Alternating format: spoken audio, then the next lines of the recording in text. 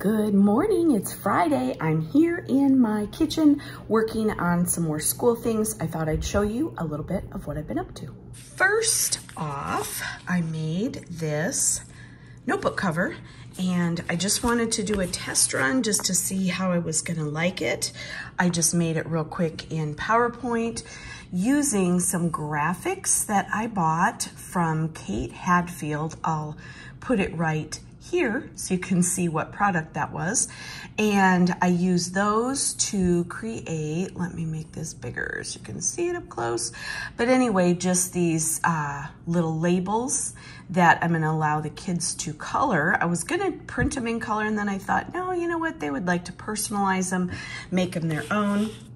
So I ordered sticker paper. This is teacher math. If you need approximately 20 sheets of sticker paper, order 300 because that makes the most sense. So I did. I ordered 300 sheets of sticker paper because I'm crazy.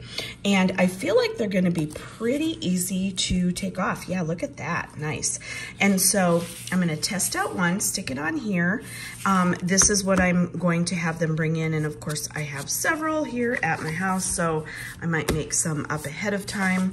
But that is what I'm going to use for my interactive notebook.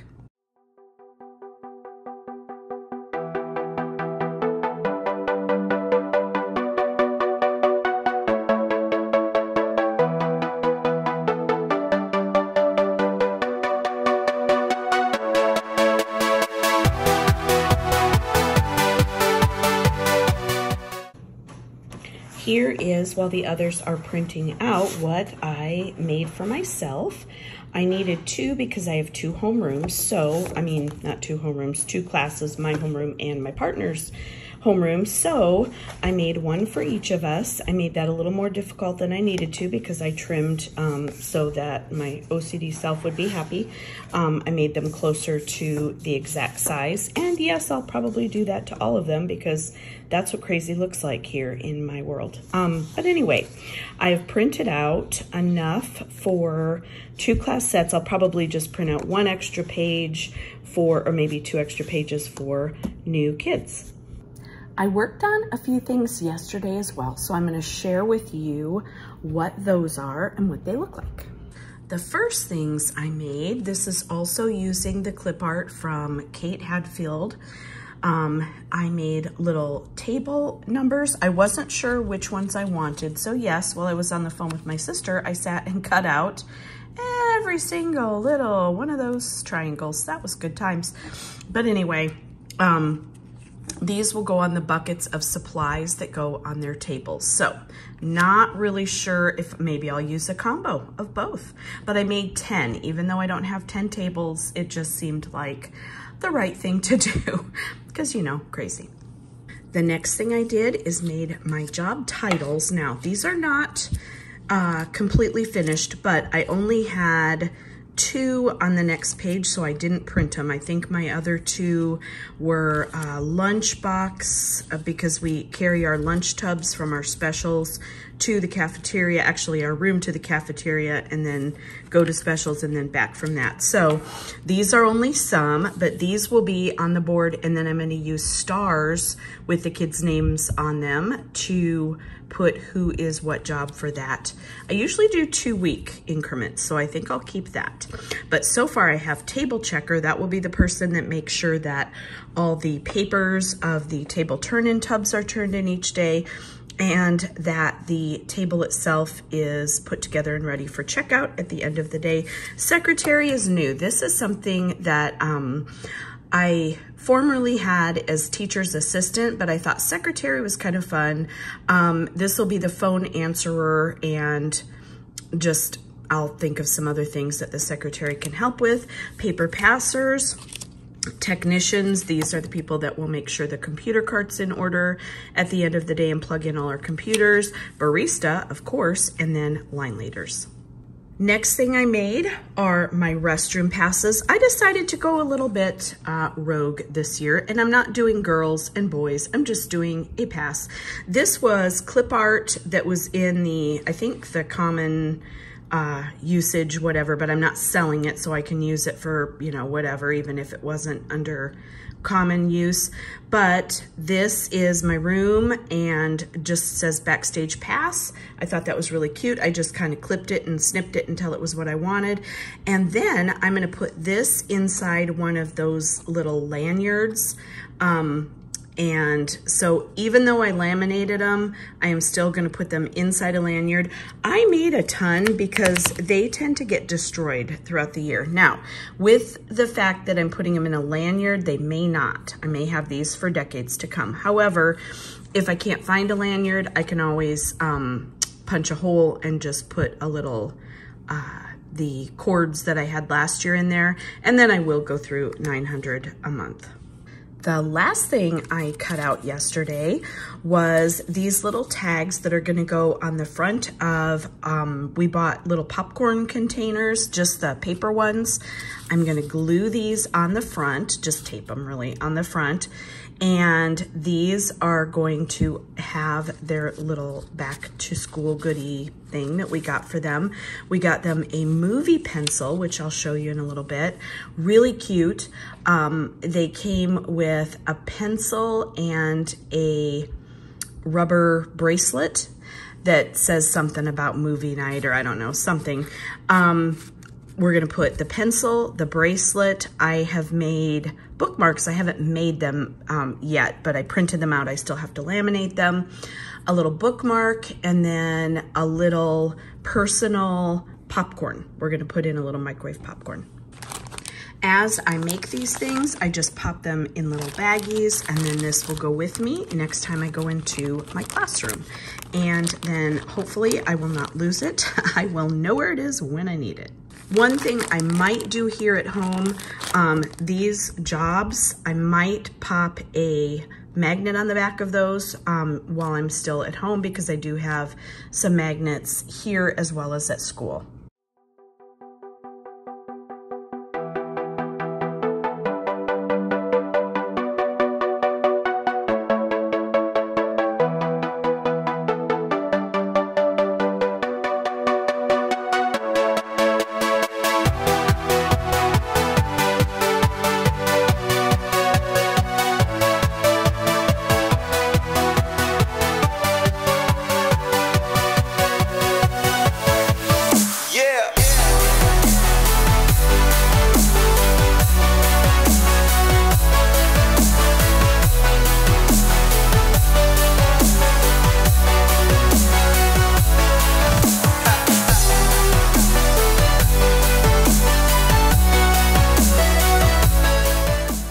I just finished laminating some stuff. What is it about laminating stuff that makes me so happy? I don't know. Anyway, let me show you what I did. These are from Hub City Classroom, and I just printed out a couple, but these are for my light board. And one says, "Where will your next book take you?" And then this one, "Teach, eat, sleep." Actually, it's eat, sleep, teach. Not necessarily in that order. Then I had a bunch of these. These are from Think, Grow, Giggle, and I just like the simplicity of them. What is a simile? What is a metaphor? What is a matter? Just kidding. What is personification? Onomatopoeia, hyperbole, alliteration, and idiom. So I decided that I'm going to do an idiom, I can't remember now. I want to say 2 to 3 idioms a week. And I'm just going to put them up on the board. I'll show you those in a minute, but it was part of this pack, I believe. And it's just going to sit in those sleeves, like the dry erase sleeves, and we're gonna just use the idioms of the week throughout the week as we can in conversation.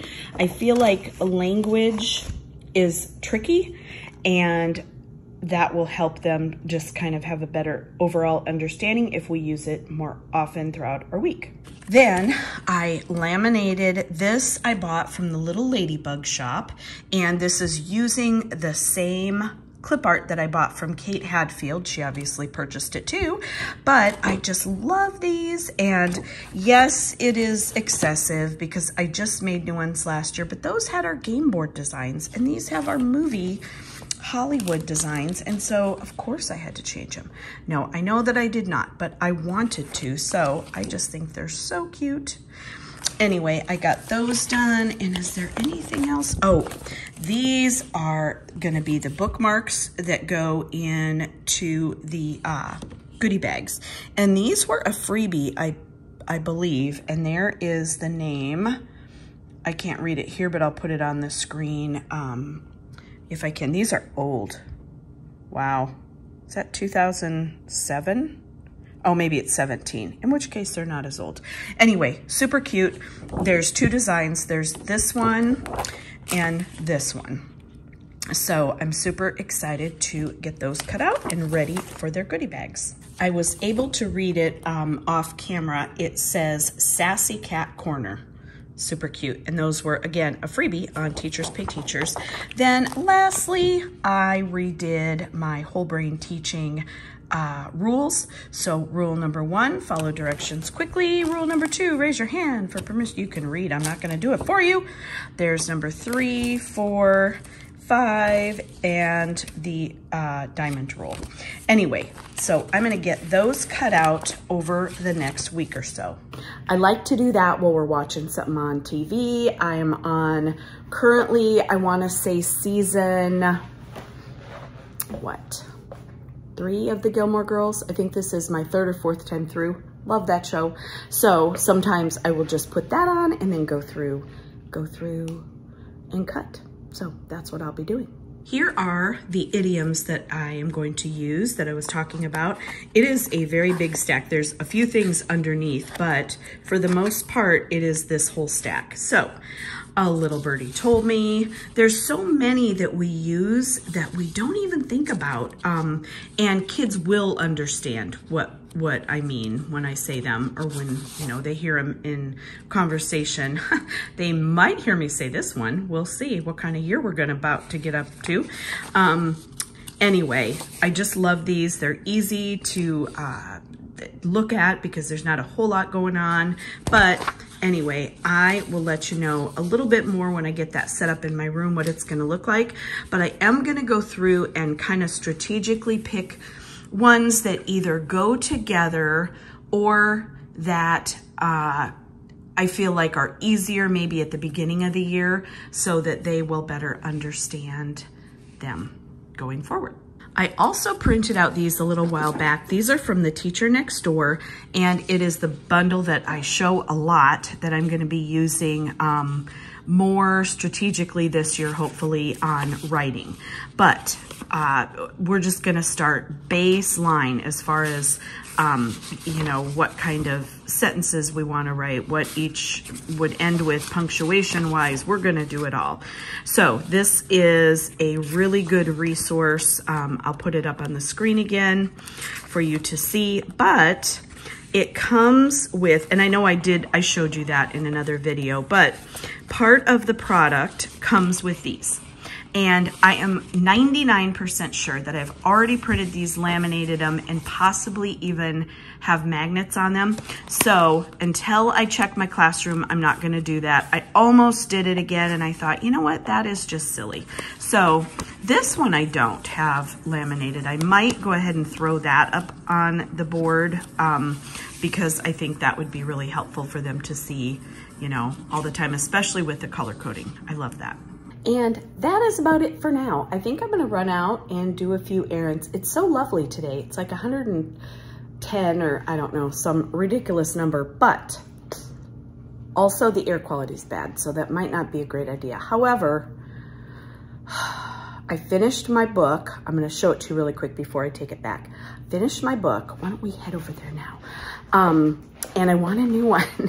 You know, I only have a few upstairs, but I want a new one. I've already read this whole series, so that doesn't make sense, but This was so good. This book was so good. It is part of a series. Finley Donovan is the main character. She is hilarious. It's kind of wrong place, wrong time sort of scenario. She is a mystery writer who just can't win. She ends up always in just bad situations with, as it turns out, the Russian mob. So, you know, not probably a group you want to cross or get involved with, but she has all kinds of adventures with her live-in nanny and friend, and they get themselves into lots of trouble, but such a quick, easy read. This is, I think, there's the others in the series. I think this is I was gonna say 5th, but there is another book. It's like a little offshoot about Veronica, her nanny. And that was a really quick read that I think I checked out and listened to. Can't remember. But anyway, I have a couple books to return to the library. They close at 5 today, so I kind of want to go and just see if they have anything new for me there. But if not, I have a couple on my bookcase to read. Anyway, if you have enjoyed this video, please give it a thumbs up and subscribe to help me grow my channel if you have not already. And I will be back with some more book reading and classroom prep really soon. Goodbye.